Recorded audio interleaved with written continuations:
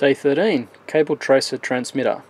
This is to match yesterday, day 12's Christmas light bulb detector or cable tracing receiver. It's a very simple circuit, two oscillators with my favourite complementary pair trick. This one's fairly low frequency, which is actually used to control the transition point of this complementary pair. So essentially this sets an envelope of the voltage to which this emitter is allowed to rise before the whole system triggers and recharges the capacitor. And I needed an emitter follower to buffer the relatively high impedance. I don't want to pull too much current out of this part of the circuit because it's being fed, as you see, 1 meg 5. It's fairly small current being injected into that capacitor. And the rest of it's really just pretty basic protection. These diodes, 1 in 4 007,000 volt diodes, are there purely to protect the circuit from if you connect it to something nasty. This 15 nano capacitor should be a kilovolt capacitor if you've got one. Strictly you don't need these if you're just building it for a quick hack to trace your Christmas lights if you're not plugging them into the mains. But if you're building it for comms wiring tracing, then you probably want to add these just as a safety feature to stop high voltages blowing up your device and possibly blowing you up. What you might want to do if you want to drive long pieces of wire, however, is to use some better output stage, and I might write a bit more documentation about that when I write up this particular article. So maybe a totem pole output that can drive a fair bit of current into a low impedance line if it's fairly long or high capacitance or bossy. Alrighty, it's 5 transistors. It looks scary, but really it's these two essentially identical, and this is just a buffer, so it's very, very easy to put together. I haven't bothered to build a proper soldered version of it. I ran out of time tonight, but I do have it here on the solderless breadboard, working quite well. Now, this is yesterday's receiver. You can hear suitably annoying, kind of like a drunk bird or something sound. You can fiddle with the component values a little bit if you prefer slightly higher or slightly lower pitch tweeting, but it's not particularly critical. But you don't want to go too high in frequency, or else it essentially starts becoming RF, and it's a bit more of a problem if you've got long transmission lines, and also it's likely to hop between wires. The higher, crosstalk between the wires increases with increasing frequency, but on most modern cables that's not a massive issue. Telephone lines might be a bit of a problem. Also, it's probably not even remotely legal to connect one of these things to the actual telephone's network, but people do it all the time. Okay, Christmas light wise, it's even better than using the hum. Here's the Christmas lights we have with the same defective bulb. Now, pretty obvious where the break is. You can see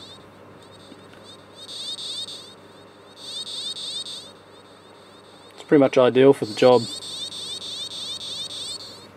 So quick, simple little circuit. I'll probably build it into a little square of board. Runs off 9 volts and it pulls 270 microamps. So it's not going to kill the battery very quickly. You can probably leave it on for a few hours and it wouldn't really hurt the battery too much. You might want to build it in such a way that you use say a stereo headphone connector, and you use the sleeve as with a mono plug. So when you push the mono plug into the connector, it turns on the battery. That might be one useful way of conserving battery life. Alternatively, you can just have a switch, or just replace the battery every time every now and then.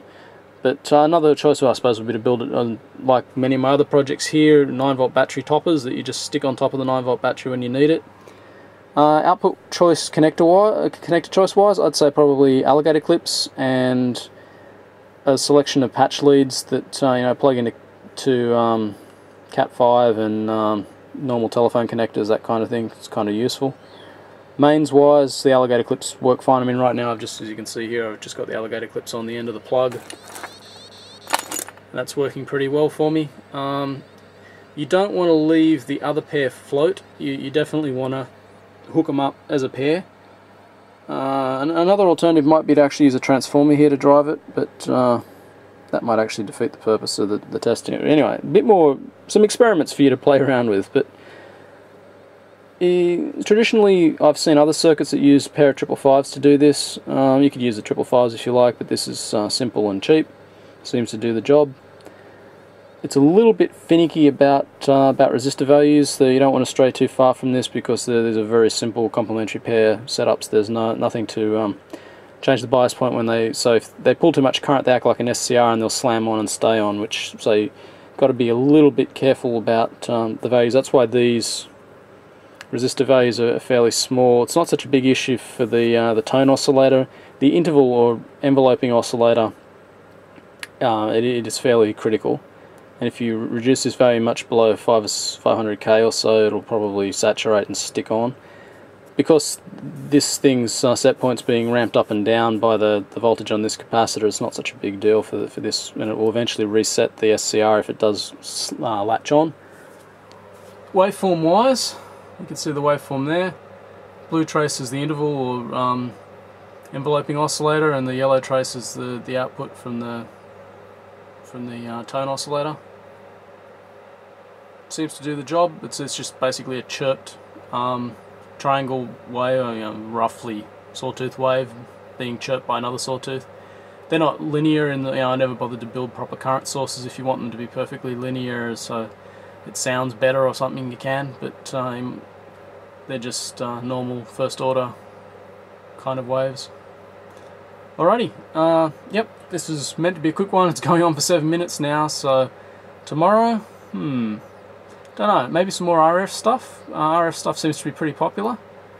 If you've got anything you'd like me to have a go at, time is obviously going to be a bit of a problem, but for the weekends where we have a bit more time, there's not too many weekends left, we can have a go at some more complicated projects. As always, comment please, and email me if you don't want to put a comment here on YouTube. Happy to have a chat about anything you like. Some people have been asking for kits for some of these projects. We might do that. I'll have to look at the how many people would actually want it to make it worthwhile getting boards made up. But for the most part, the really cool thing about all of these very simple circuits is that you can build them yourself, just dead bug or on a little bit of circuit board or whatever. But certainly kits do make it a lot easier to build stuff, and I know myself, quite often I buy stuff because I'm just being lazy rather than actually bothering to come up with a layout on perfboard or something. Alrighty, till tomorrow, bye.